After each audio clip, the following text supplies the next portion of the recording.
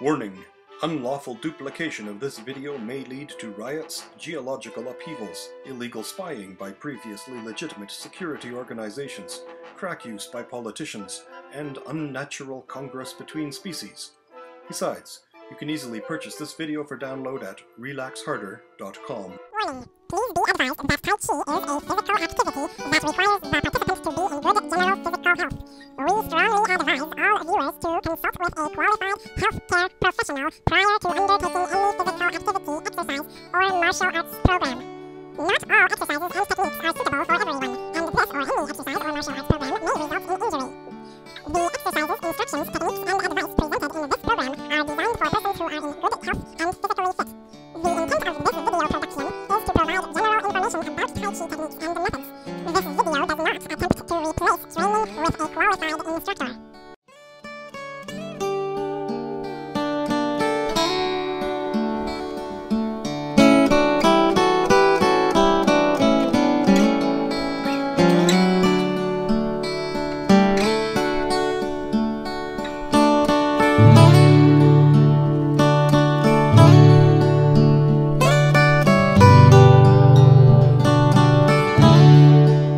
This is called double whip as opposed to single whip.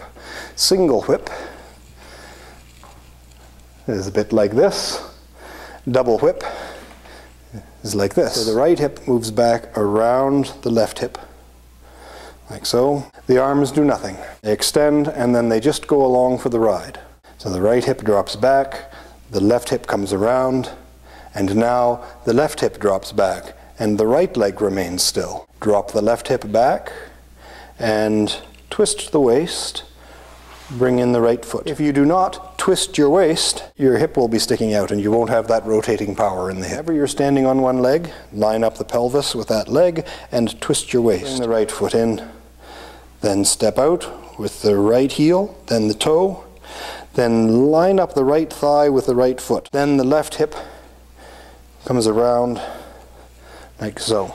Now the arm shape does change a little. It's just from the rotating and the changing the shape of the forearms. So you can rotate the right forearm and the left arm sits in a little bit. Don't move your elbows to do it. The right hip drops back.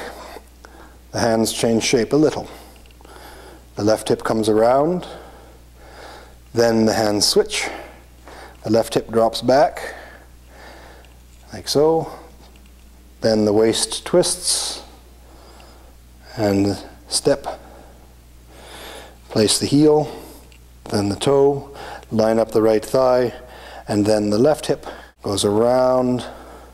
Now, the left hand makes a fist. The right hand drops to the side. And you do that as you bring in the left foot. Step to the left and line up the left thigh with the left foot. The right hip comes around. Bow stance. From here, the right palm turns in and point your fingers at your dantian. Fingers point towards your center. Drop your elbow down and the fingers come up as the left fist comes down. And here, rotate the right hand. Palm away, right foot on the heel.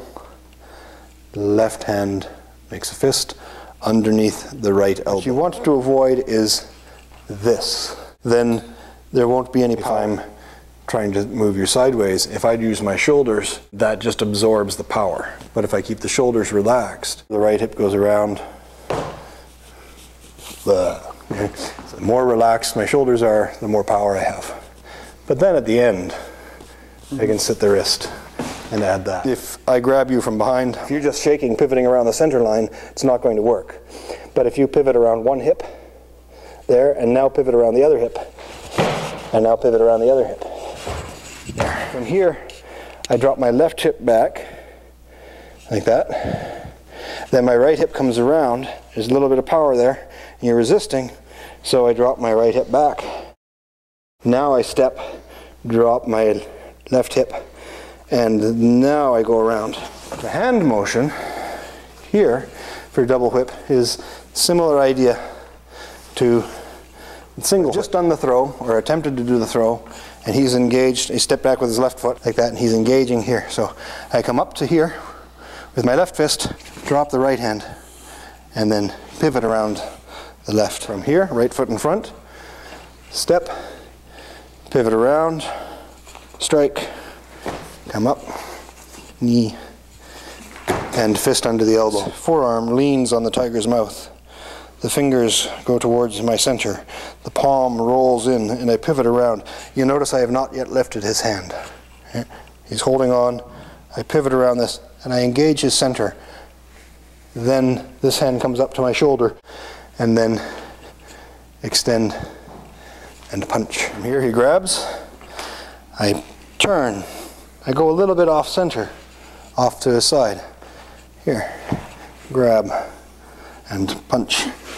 So you bring this up here, and it comes over like that, there. And this is why we say, beware, the fist under the elbow. Here I make you think of this, so that I can do this. Then I make you think of this, so I can do that. Thank you very much. 同学，再见。